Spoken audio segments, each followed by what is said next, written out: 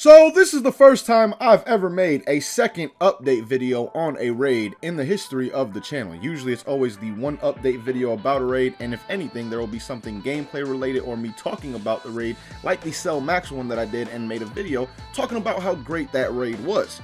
But this time around on this raid right here, there's actually something that I missed, and it's only the second time that this has ever happened in Xenoverse 2 history when it comes to the raids. And what I'm talking about, guys, is a reward that you get at 15,000 damage. Because as you see, at 15,000 damage, it says title, not nickname. Nicknames are what we usually get in the raids, and that's what I thought this was initially when I was looking at it and making the video on it. That's why I just completely ignored it, because usually when something has quotations around it, as you guys can see with the nickname more, there are usually always nicknames or street names, as you guys see right here. Never really do we have titles appear in raids. This is literally, again, the second time in Xenoverse 2 history that this title has been in the raid, and it is the Time Patroller title. And for those who are wondering what titles are, if you ever see a symbol or a logo over a CAC's head in the multiplayer lobby,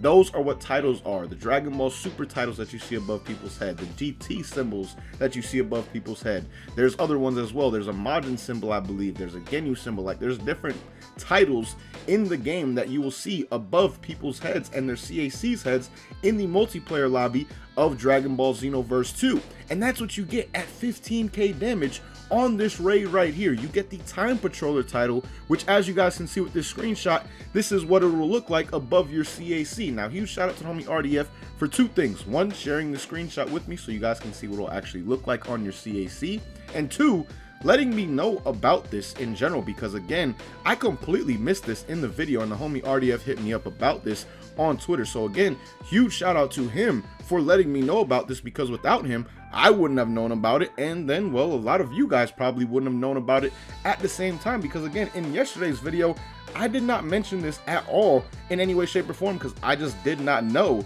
that this was actually part of the raid. So this honestly is an absolute must-do raid without a doubt if you do not have this Time Patroller title for your CAC, because it's definitely something cool to apply to your CAC. And I do see a lot of people always asking, how do you get these?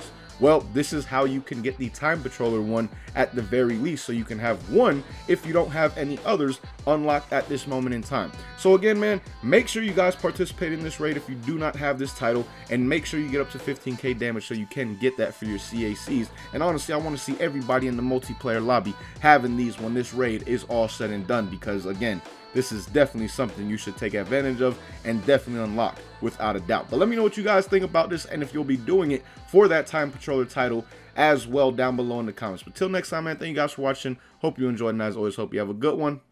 Peace, y'all.